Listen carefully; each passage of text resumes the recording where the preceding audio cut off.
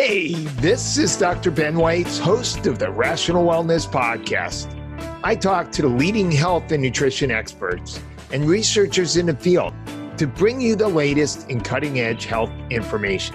Subscribe to the Rational Wellness Podcast for weekly updates. And to learn more, check out my website, drweitz.com. Thanks for joining me, and let's jump into the podcast. Hello, Rational Wellness Podcasters. Thank you so much for joining me again today for another discussion on an important functional medicine topic. For those of you who enjoy listening to the Rational Wellness Podcast, please go to Apple Podcasts and give us a ratings and review. That will help move us up the rankings and help more people find the Rational Wellness Podcast. If you'd like to see a video version of our podcast, please go to my YouTube page. And if you go to my website, drweitz.com, you can find detailed show notes and a complete transcript. Our topic for today is epigenetics and cellular detox with licensed acupuncturist Dr. Ashley Beckman. Our genetics are the DNA code that we inherit from our parents. And these direct the activities of our cells, and our DNA code does not change over time. Our DNA code is a sequence of nucleotide bases known as adenine, cytosine, guanine, and thymine. I know that's kind of scientific jargon, but it's the specific sequence of these A, C, G, and T bases. This is the code that provides the instructions for our cells to make specific proteins that trigger various biological functions in our body, including the production of insulin, for example. The definition of epigenetics is a set of triggers and switches that turn our genes off or on. And so epigenetics doesn't modify the genetic code, but it modifies the expression of our genes. And our genes, our epigenetics is based on a whole series of factors, including environmental factors, diet, lifestyle, and our exposure to toxins. Such toxins that have been shown to be drivers of epigenetic processes include heavy metals, pesticides, diesel exhaust, tobacco smoke, bisphenol A, mycotoxins, radioactivity, as well as hormones, bacteria, and basic nutrients. Some of our genes get switched on and get expressed, and other of our genes get turned off and do not get expressed. The other part of our discussion is about detoxification. And detoxification is how we get rid of toxins that we've been exposed to over our lives and that may be stored in our cells, our organs, and even our bones. This occurs naturally on a daily basis, but we can also stimulate the detoxification process by doing a detoxification program, which often involves some form of fasting combined with taking specific nutrients to support the liver detoxification pathways, to support cellular detoxification, and to support the various forms of elimination, including the digestive tract, and to facilitate sweating, another form of elimination, such as by using infrared sauna. Dr. Ashley Beckman is a licensed acupuncturist and herbalist and a doctor of Chinese medicine practicing in Los Angeles. She received her doctorate in healthy aging and longevity and wrote her thesis on epigenetics, the study of how our genes are affected by our diet and lifestyle, as I just mentioned. She specializes in healthy aging, epigenetics, detoxification, pain management, fertility, treatment of headaches, stress reduction, and facial rejuvenation. She also co-founded Golden Path Alchemy, an organic skincare company based on the principles of traditional Chinese medicine. Dr. Beckman, thank you so much for joining me today. It's a pleasure to see you and be here today. Good, good. So let's start by giving some definitions. I know I've gone into it some, but why don't you explain what epigenetics is? Sure. So epigenetics is the study of certain mechanisms such as diet, lifestyle, behavioral choices that we have, like exercise and these different factors we have in the way we live. And basically these can switch our genes on or off. So one thing that I really like about this is that, we have a lot more control over our health destiny than what we have been known to believe in the past. So many people just believe if something has been passed down to you by your parents, that you're destined to get this and more likely doomed to get it. And so people just really focus and are scared for their future. And I love this theory of epigenetics because we really have a lot more control than people had thought before. Right. Our genes are not our destiny. No. And I say they're our greatest opportunity. Great. So the other part of our discussion is going to be about cellular detox. Maybe you could explain, what is cellular detox? Sure. So the word detox gets thrown around all the time, and people equate this with, a 3-day juice cleanse that they pick up at a juice bar. And especially as someone coming from Chinese medicine, you really need to tailor things towards someone's constitution. So even on the detox level, we have to know how the body is, and even some genetic predispositions and how we detox, like how our phase 1 and phase 2 pathways are wired, so that we can actually tailor a detox specific to that person. Some detox that you pick up, like I said, like at a juice bar or even off the shelf at Whole Foods, it's not going to be exactly what you specifically need. And so cellular detox, really, we want to get in, make sure that you're targeting all the areas that really need to be addressed and taking the right supplements, and then kind of what you were speaking about, all the other lifestyle factors that accommodate what is needed in a detox, with from mindset to some fasting, the right foods, and the right supplements. So something that's very targeted and actually effective. Okay, so with respect to epigenetics, how do we find out what our epigenetics are? So the main way is what I do with patients is you take someone's raw genetic data. So you get a test. There are various ones out there. I have utilized raw genetic data that people have already received from somewhere else, like 23andMe, or there's a various amount of companies now. Ancestry. Why don't we talk a bit for a minute about which is the best one to use? Because Sure. For a while, I heard that 23andMe was providing the most amount of genes, and then they changed the way they do their testing, so they actually provide fewer genes. Yeah. What do you think is the best company to use if we have a choice?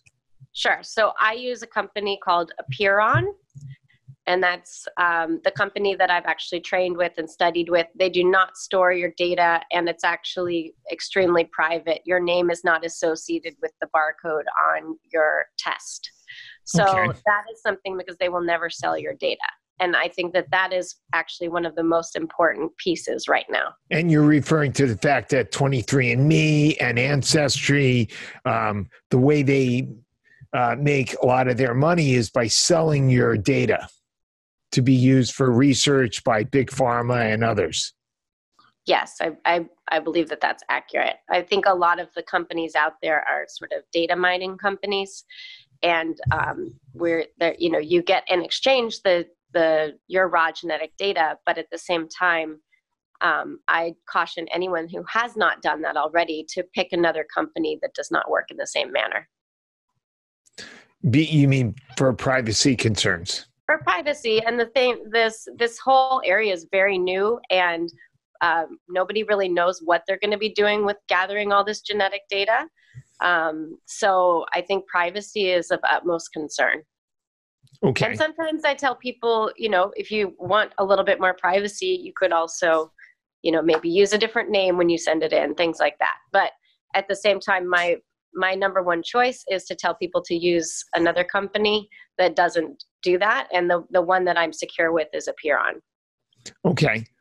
So how do you use this Epigenetics to find out about your genetic code and your epigenome? Sure. So it's the same. It's a little swab that you do, and the cheek swab, you send it in, and then about 6 weeks later, you're given your raw text file.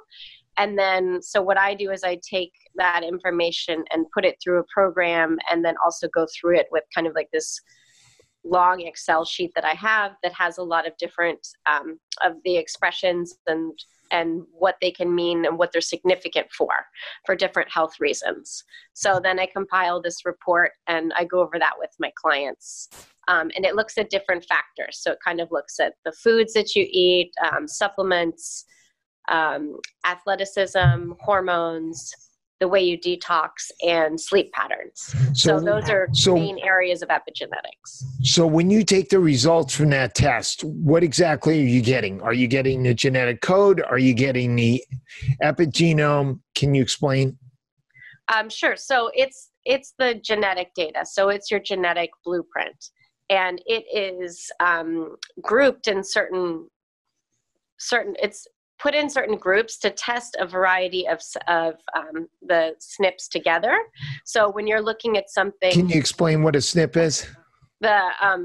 So that's basically just like the single nucleotide morphism. So it's basically just the little genetic codes for each area. But what we do is we look at the ones. So you need to look at a grouping of things. It's not that great to single out one genetic code and say, oh, now you have this.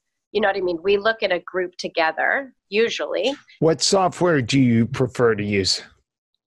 So I use the software from Epigenetics. Okay. And then I pair that with, like I said, this kind of like long Excel sheet that then I dive deeper into which one is the norm and then which one is the exception. And so then it gives you some more probabilities of how this might express in your system. So this is all just the genes. And then so how many genes are you analyzing with this software? Oh, shoot. I would have to look it up. I don't remember. Okay. I'll look it up so you can put it in the notes though. Okay. So but it's very comprehensive. Okay. And then how does this help us? So for example, one of my favorite areas is it gives an insulin resistance score. So this is a probability that you might have based on your genes of your probability of having an issue or developing type 2 diabetes. So it basically, for me, and especially because I'm very passionate about getting people to reduce their sugar consumption, and because I think that it has such long-lasting effects. But a lot of these clients have a high insulin resistance score. So, and they might not even know that. They could be someone, though, that tends to be eating a lot of starchy carbs and things like that and is not really that cognizant of how much sugar they're eating. And so when I see this in someone's report, to me, it's a really big push for them to start being mindful of that and to change that. Because that's, as you probably see with your clients as well, prediabetes is so rampant, and most people in their 50s and 60s, and unfortunately now children, are getting prediabetes at much younger ages. And so it's something we can completely prevent. Which is the gene that codes, which gene or genes are the ones that most commonly code for insulin resistance? Do you know those offhand? I don't know them offhand, but I have. Okay. Okay. You want me to give? I have them right here. Okay. Okay. So the thing about the genes that's this grouping is actually about 20 genes that we use to look to pull the 20 insulin genes for insulin resistance. Okay. Yeah. So this is one thing that I think is very important that I touched on a bit is it's these grouping of genes. Often, we hear about like one specific gene all the time, but it really is how they work together. So that's one thing I really like about this company too, is that it's never just one gene and then you create this whole idea around it. We hear about these, famous genes sort of from certain people, and I think a lot is built. Some of these genes are now being referred to as diseases. I have MTHFR. Right. Exactly. And there's actually kind of a little joke that a friend of mine who's another functional medicine doctor said. He just is kind of like, no one would know that unless you recently went to a functional medicine doctor and you were told you now have this, terrible disease that you need to change all these things. Or they could have gone to Dr. Google or Dr. YouTube. Yes, I know the amount of people actually that talk to me and ask about it. Again, I just say, actually, we look at a grouping of a lot of genes to kind of see how big of an impact that might be for you. But that's just one of them. You know what I mean? There's a whole lot that are, like I said, they're getting. So when a patient has, how do you determine how significant these genes are? So let's say you have one copy, which means you're, or heterozygous, or two copies, which means you're homozygous, or you could have multiple copies of one, multiple versions of one copy of these different genes. How do you know when it really matters? And then, is this, do you need to wait until they have positive testing in terms of fasting glucose and hemoglobin A1C, et cetera? Yeah. So one thing that I like about this is that they give us clues, they give us areas to focus on. So there are certain genes that have more weight than others. So that's why, these ones, it is true, the ones that are more well-known have more weight. But again, it's still the grouping. So let's say you have one that is more weighted and more significant, but then you have three that are totally normal. So then that averages your risk down a little bit less than if you were just looking at that one gene, because you do need to look at them together. The genetic code doesn't work independently, and genes don't work independently unless it's something very specific that has a genetic, very specific genetic disease where there's one, when you have that switch on one specific thing, that it actually creates a very specific pattern or disease in somebody. But those aren't as common as these groupings creating a probability. So let's say they have an increased risk for insulin resistance, but they actually have a fasting glucose of 80 and a fasting insulin of 3, and their hemoglobin A1C is 5.0. What do you do with that? So this is another thing I love. I love having this and then backing it up with data. So I love using, even regular lab tests and then functional labs to basically get a better idea of what's actually happening right now. Because the genes give you your blueprint and some of your probabilities, your lifestyle, your emotions, your, exercise habits. Those are what really can turn things on and off and make significant change. So when you have some of these probabilities, and then you look and see what their hemoglobin A1C is, and if it's steadily creeping up, then this person needs to make significant changes so that they can revert back to somebody who doesn't have those extra probabilities or increased probability of getting the type 2 diabetes. So does everybody who has some of those genes that code for increased insulin resistance, do they all need to follow a low-carb diet? Well, so again, I would say I like to look at them individually. Certain people constitutionally, according to Chinese medicine, do better with some starches and grains. A lot of people don't, especially if there's some sort of autoimmune issues happening, things like that. I personally don't think anybody does well with refined sugar. That's not any type of news. But my main thing is really getting people just cognizant of how much sugar they're getting that they're not even realizing. Most people never flip something over and read the label. I tell everybody if there's, double digits, 10 grams of sugar in something, you should not be eating it. And then I give them an amount per day. So a max of 25 grams a day. But that's, my goal, like I said, is I don't want people really having much sugar at all. There's no benefit of having refined sugar. It actually is just more detrimental. And people, once they get it out, they start to feel better, and it has a long reach, I believe, in their health span in multiple ways. Right. Okay. So give us some other examples of what you get from doing the genetics, and then explain how epigenetics factors in here. Sure. So the epigenetics part really is, that is not tested in kind of what you're getting with the raw genetic data. The raw genetic data shows you what areas you could focus on. So like which foods would be helpful to silence some genes that might create a problem. So, or the same, it's like, it talks about supplements. So sometimes certain supplements would be toxic to somebody if they take too much. But for example, a lot of people were taking a lot of vitamin E for a long time as an antioxidant. It's one that can be toxic for a lot of people if they take too much of it. So it actually shows vitamin E? Yes. So, but it shows that in the raw genetic data. So some of those are pretty interesting. And then also checking the types of the B vitamins to take for vitamin D. It shows, which is pretty interesting, if people can get the benefit from the sunlight and absorbing it, or if they're not someone that actually can absorb much of the D from sunlight. Because I'm sure, as you've seen with some of your patients, some people can absorb it really well and some people don't. So even though they're in the sun all the time, they're still deficient. I'm amazed in Southern California how many people get exposed to sun all the time and their vitamin D levels are low. Right. Yeah. I think it's more common than not.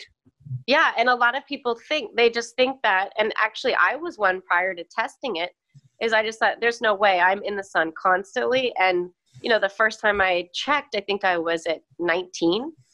So, wow, and I literally, always in the sun because I love sun. So I'm just not someone that actually absorbs it from the sun. So I need the supplementation.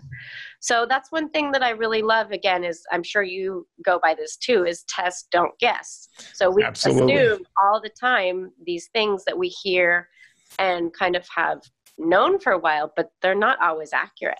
Yeah, we occasionally get people with modest amounts of supplementation that their levels shoot up, but more common, it's really hard to get the levels up.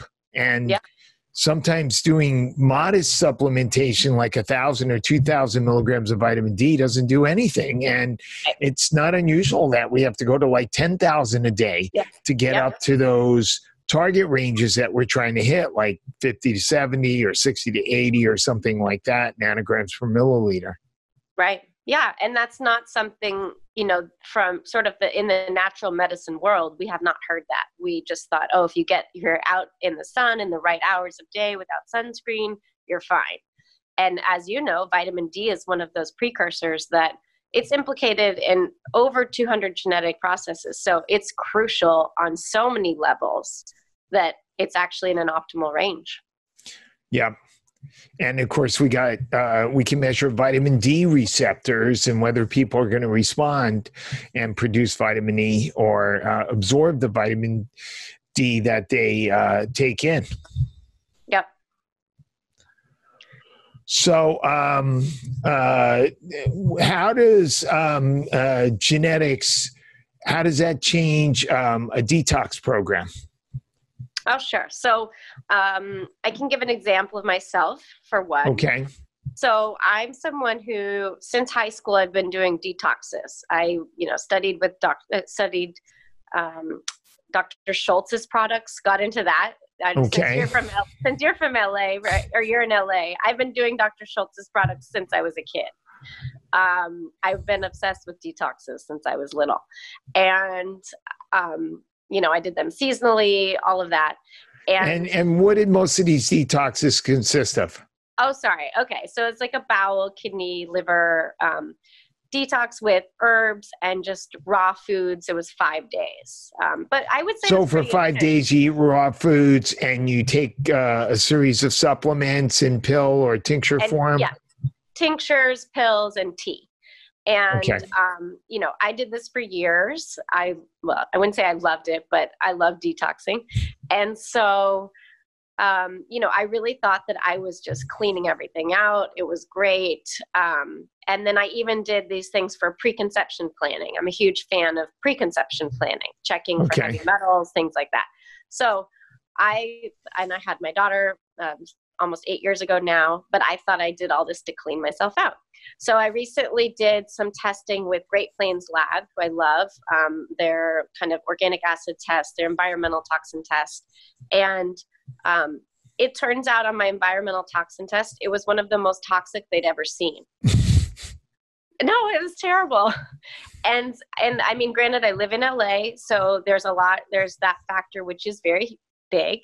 But I literally I don't use plastic ever. I don't ever buy bottled water, only grass-fed meat. I'm one of the cleanest people that you would come across. Like I said, I even created my own skincare company because I was concerned that a lot of the things were stored in plastic when they had essential oils. So what kind of toxins showed up, and where do you think you got these from?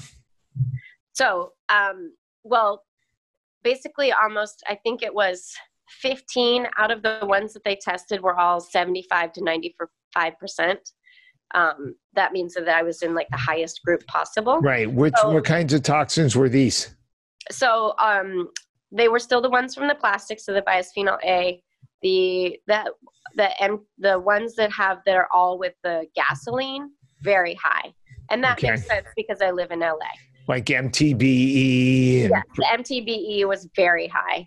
The percolates, high. So that again is from the air generally, and the rocket fuel, I believe. Which was dumped into the water. And that's the thing. But still found in Colorado River, where we get some of our water in Southern California. Yeah. And again, those things aren't filtered out with filtered water. I mean, not everything can be. I mean, again, it depends on your system that you have. But a lot of the organophosphates from pesticides, things like that. And that's the thing that was shocking. That might be a good marketing strategy. Get your rocket fuel water.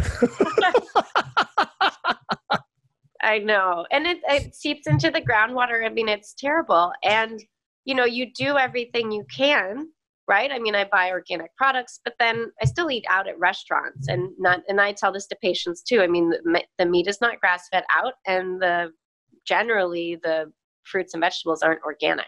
No. Unless you're really going for that. So that's the thing, is that I know a lot of it is because I live in Los Angeles, but the main factor, which came back to my genetics, is that I don't process or make glutathione like much at all. Okay. So I had never taken any precursors for glutathione. I'd never taken glutathione. I was doing these kind of traditional detoxes that were still very strong, but they didn't actually work for my system. So I had also gone to the process where I was doing IV glutathione, and it made me so sick within about 5 seconds. So I realized that something was, that pushed toxins into my system, and they were recirculating, and then I felt sick instantly.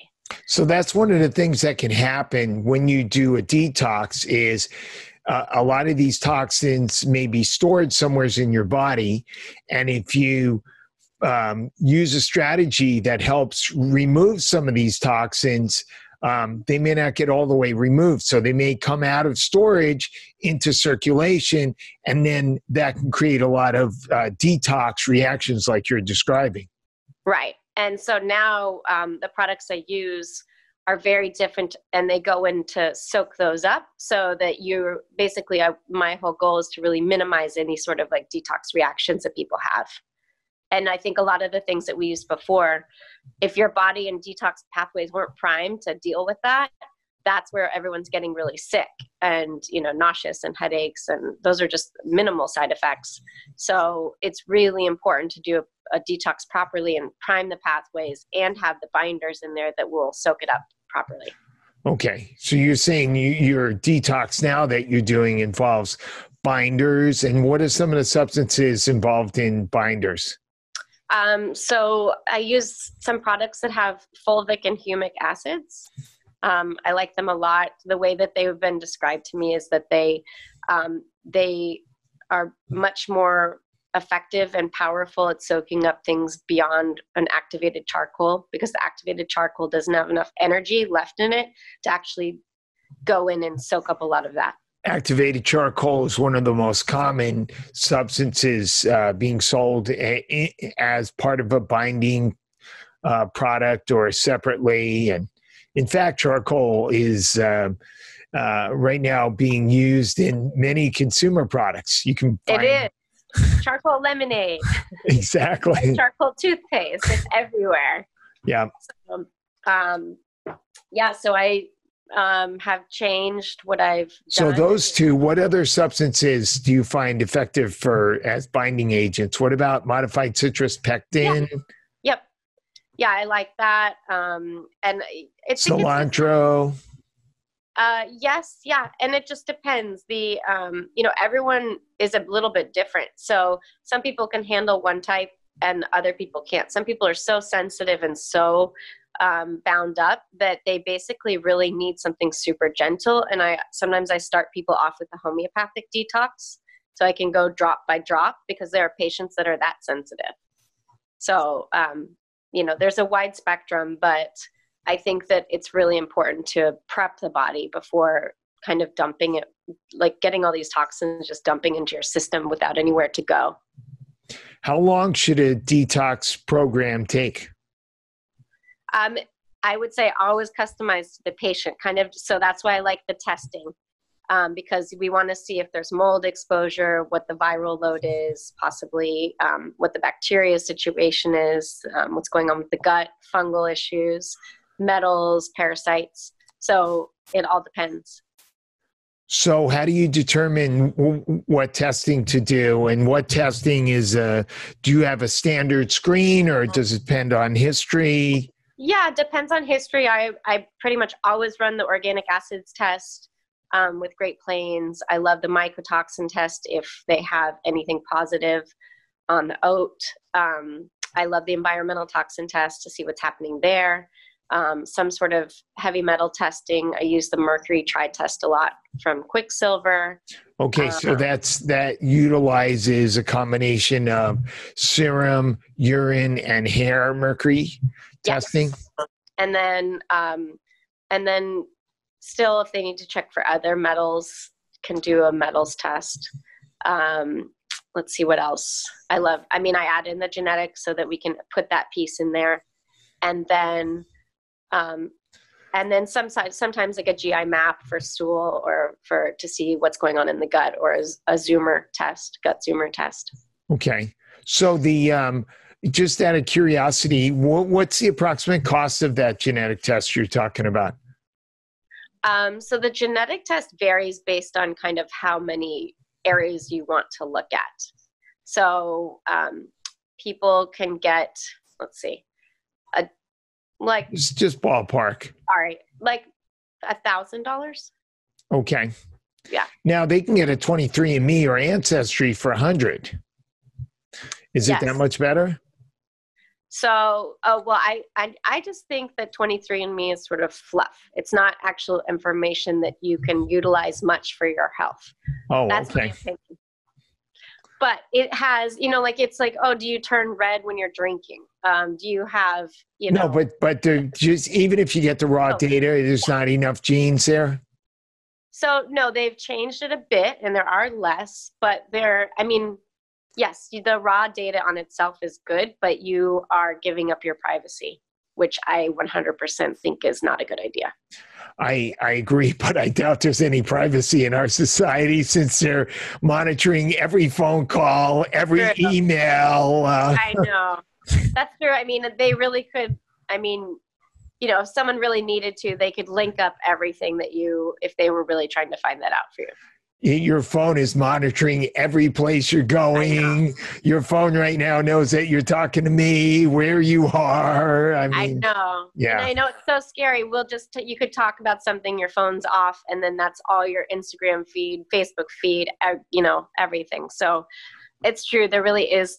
Absolutely. I got in my car this morning and my phone says it's 13 minutes to Gold's Gym. How do you know I'm going to Gold's Gym? But I know. It's pretty scary. So how does the detox program, you were talking about Sure. epigenetics changing your detox. So give me a little more meat on the bones there about how you change the detox according to epigenetics.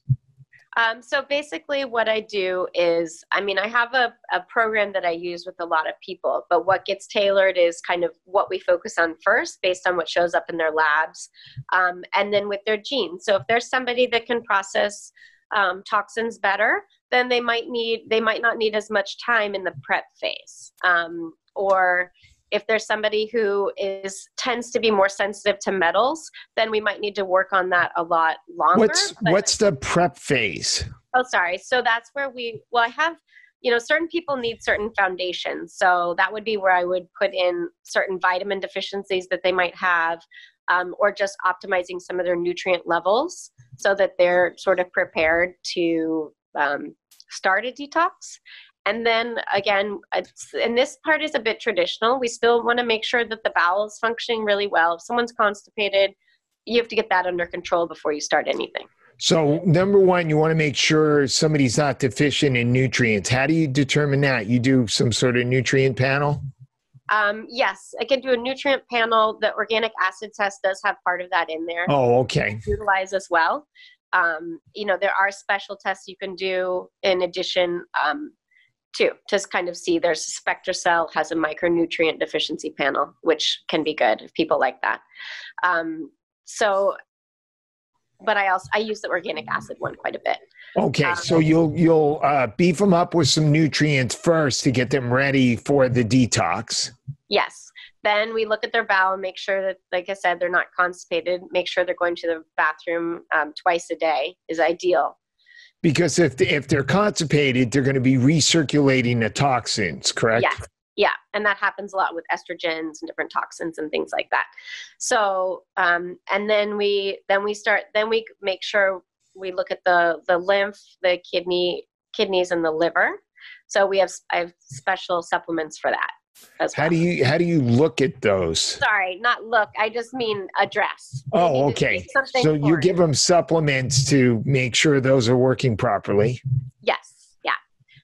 And then we figure out. What do you give them to make sure the kidneys are functioning properly? Let's see. So there's some different herbs there's some herbs that I use. So I like some homeopathic tinctures too.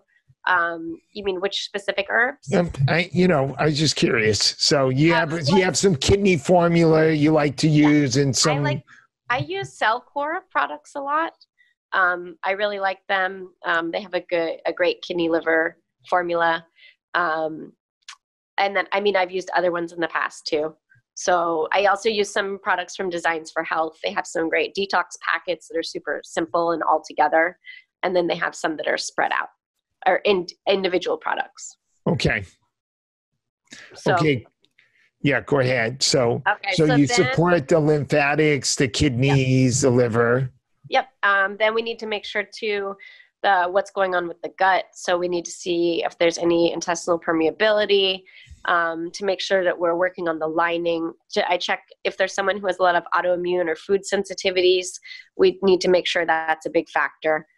See if they need to eliminate some foods just temporarily if it's making things worse. So often I see, a lot of issues with gluten, dairy, and sugar.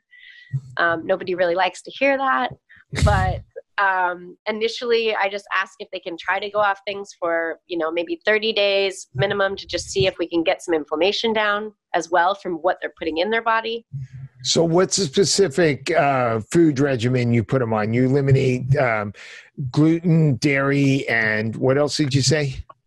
Refined sugar. And refined sugar. Other things, or just those three? So it all depends on the person.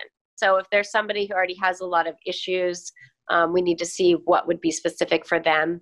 Some people are, think they're totally healthy and they don't feel anything from food. So it's a big deal for them to just get off of sugar. So, I work with them. I work with the client to see where they are too. But if get them off of caffeine and alcohol as well while they're doing the detox? Yes. Yeah. The caffeine, is less of an issue for me. If someone can get off all those other things and they still want 1 cup of coffee a day, usually I say that's okay. Especially if it's organic. Yeah. And I love, purity and bulletproof coffee. I at least send them to ones that are mycotoxin free and tested. And just, it's all about, to me, making healthier choices and swaps too. So if I can get people to just make some better choices in their life, get off the, granola and yogurt they start their day with that has 25 grams of sugar, get them onto something that's healthier. I think those are all big wins and can take them a long distance. Yeah, or their Count Chocula cereal. Yeah, or even Cheerios. It's like, there's better things to do. There's all these, we have to pick our battles, right? And food is a really one that people like grip on and hold tight to. Or they have, again, their favorite cup of coffee with sugar and cream. And so if I can get them to switch to a healthier version of that, then I feel like I've had a good win. So, and that they will benefit greatly. Because again, I say too, for people, we often have to look at our daily habits, because it's in our daily habits where we see some of these really big things that make a big difference. So if we can change those, it's very important. And even hydration. Many people still just don't drink enough water. And these are core foundations that if you don't have sleep, hydration, good food, and, exercise and some form of meditation, it's hard to build a base from that. How do you know if somebody's drinking enough water, and how much water is enough? So I look at their caffeine intake for sure. A lot of people are drinking way more caffeine than water. So that's my first area to start with. I still do go by kind of the half your weight in ounces. I know some people say that works. Some people say it doesn't. I think it's a good, barometer just to start with. Most people, though, are drinking so little water that I tell them to just double what they're doing. And honestly, for a lot of people, they're drinking 2 glasses of water a day. Yeah. So then I say drink 4. And that seems like a stretch for them, but it's not a huge stretch. If I tell someone that's drinking 2 glasses to then go to, half a gallon, that doesn't make any sense to me. And they don't do it. So sometimes it's baby steps. And try to meet them where they are and get them to make changes that are reasonable. Exactly. So, so again, those are some of those things that are kind of like in the beginning part of a detox and like the prep phase is really just getting their foundation solid and then getting them prepped so that we can then start addressing the things that are more pertinent and causing more damage, I guess I would say. So like the gut bacteria, the fungus, any sort of mycotoxins, viruses, parasites, and then metals we do last usually. Okay. So it can be a while. Right. So multi phases of this program. Yeah. And it's based on, the lab testing to see what's there. So we want to, for people in general, we have things we're basically a big host for a lot of different organisms. And so to think that they're not all living in us, I think is sort of inaccurate. So it's basically some things hide, we have viruses that just lie dormant and then they get activated. So basically if we can create our system to be a good environment, then it's kind of the best shot we have. And then pulling out things that are creating damage. So let's do a couple of sample detox programs. Let's say the person tests high in mercury. What's your preferred sort of protocol for that? So I do use a lot of Quicksilver products and Cellular products. So they have really great binders for pulling out heavy metals. Cellular has something called HMET, which I really love. But again, this is the thing. This is all done after months of preparation. You don't just go in and start, trying to pull out heavy metals, which is what everyone wants to do. And that's where people feel really sick. And another thing is heavy metals can reside inside parasites. So if you don't kill the parasites first, then you could be pulling out all these heavy metals and then you haven't even addressed the parasites. And then you could be releasing more metals that you thought you'd cleaned up. So get rid of parasites and clean up the gut, get rid of nutritional deficiencies, shore the body up that way, support the basic organs, and then go for the metals and the other toxins. Yes. Yeah. Do you incorporate glutathione in that detox protocol for mercury? I do. I do use glutathione even earlier in the phase to just sort of start kind of helping support the liver, helping it support what already is there before we've kind of like really started to detox. Sometimes using precursor like NAC, just it depends on how the person is and what they can handle. A lot of clients have had so many bad issues with taking like really strong chlorella, things like that. So, I just have to be careful with, I tend to get a lot of patients who are really sick and really toxic. So it's just, seeing what works for them and creating something that has the minimal side effects. So how long does it typically take to get rid of mercury? Ooh, kind of depends on the levels, and it could take a year, but that's the whole thing. You know what I mean? That's at the end. I wouldn't just target mercury, and it would be so rare that nothing would come up before then. I mean, that actually wouldn't happen. You know what I mean? No one would just have a mercury issue, I'll just say. Okay. So what's your protocol for mycotoxins, which is for mold? Right. So I do use the Cellular products for that. And so I love the mycotoxin test, because then you can kind of see exactly which ones are the strongest. And again, you still have to really prep the body first, of course, which we talked about. And then in Chinese medicine too, like we want to see what's happening with the lungs. So we want to support, sometimes I use some other herbs that are kind of like a lung support. Yeah, I know the mold, that's the thing about mold, is it can go everywhere and anywhere. So that's why it's extra detrimental. But a lot of people, a big part is from inhalation. So I work on a bit with stored grief and sadness with the lungs, and we want to make sure just to always address the emotional issue of things. And detoxes stir up a lot because they deal with lungs, they deal with liver, which is related to like anger and resentment and depression. So a lot of people have some issues with that. So we just want to make sure and make sure that we're addressing the emotional side of things as well as the physical. Okay. How do you address the emotional side of things?